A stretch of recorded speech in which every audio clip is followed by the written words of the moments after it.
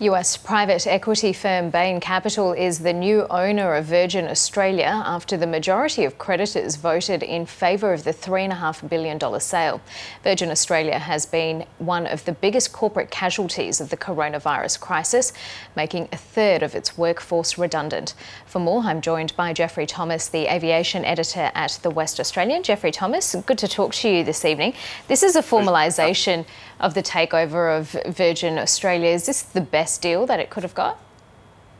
Oh, look, absolutely, particularly considering the COVID-19 landscape for the aviation industry, where it is expected that this financial year the industry is going to lose $84 billion US dollars.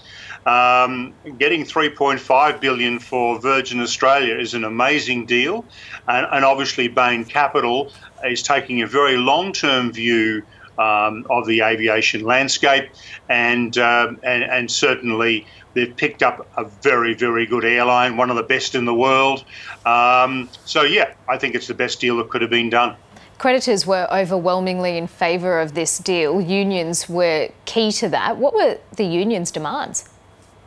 Well, the union's demands were essentially to keep as many staff in place as possible, and then those who are being made redundant would get all their entitlements, which is what Bain has agreed to do. Now, there were 9,000 Virgin Australia staff. Bain is keeping 6,000 on, so 3,000, unfortunately, sadly, lose their jobs. However, at the same time, they have said that they expect within 12 months, possibly longer, to be re-employing at least 2,000 of those to end up with a staff roster of about 8,000 staff. So considering, as I said earlier, the landscape that we now are in with COVID-19 and the border closures and the international borders shut, this is a really, really good deal for the Virgin staff. Mind you, I believe they really deserve it because they're a tremendous group of people and arguably the best in the world at what they do. So it's a real asset that Bain has purchased. So you're confident there won't be further job cuts, that in fact some of those workers will be rehired? Look, I'm confident going forward. I mean, obviously there's a lot of dynamics out there. We've still got the borders closed, but at the same time we've got some very exciting things happening with the Abbott Laboratories a 15-minute COVID-19 test coming onto the market. We've also got some very positive news on the vaccine front. So hopefully by the first quarter of next year, some normality is going to return at least to the domestic network. And I'm hoping in the second and third quarters, we'll see a return to international flying. Yeah, because Qantas has said that it's not anticipating international travel until the second half of 2021. Look, that's indeed their planning number. However, if Alan Joyce said yesterday, in fact, at a CAPA conference, that we could well see it earlier. He holds great hope for this COVID-19 test kit, which would remove the necessity for quarantining.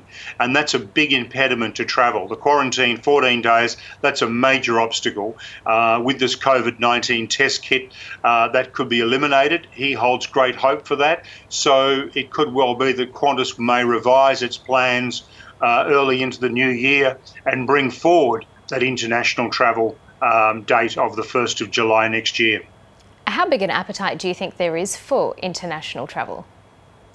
Look, I think there's an enormous appetite for both international and domestic travel because, I mean, there's people want to go touring for number one, but number two, we've got the family and friends and loved ones. We've got a population divided at the moment right across this country. People are hankering to see loved ones. We've got the business community as well. I mean, while we've had Zoom and Skype and other things and Teams, other online, there's nothing like being face-to-face with somebody for business meetings. So I think there's an enormous pent-up demand. What we need to remove is are the quarantine issues, and then we can get moving. And so I think there's a big pent-up demand.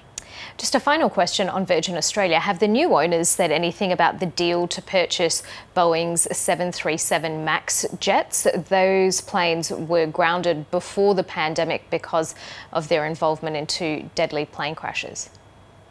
Look, they haven't actually discussed that. The delivery of those was put off last year, in fact, well into, I think it's 2023, 2024. My sense on that, in actual fact, and this may be a little bit left field, is that they will swap those airplane orders for Boeing 787s to relaunch their international services. And I believe, in fact, that Boeing is going to look at designing a new airplane to replace the MAX. They were thinking about it anyway. So I think we might see quite a bit of movement in that order. Initially swapped for 787s, and then Virgin would order another new aircraft from Boeing to replace its 737s. A lot of change in the aviation sector. Good to talk to you about it, GeoffreyThomas. Thanks for joining us. Pleasure, Karina.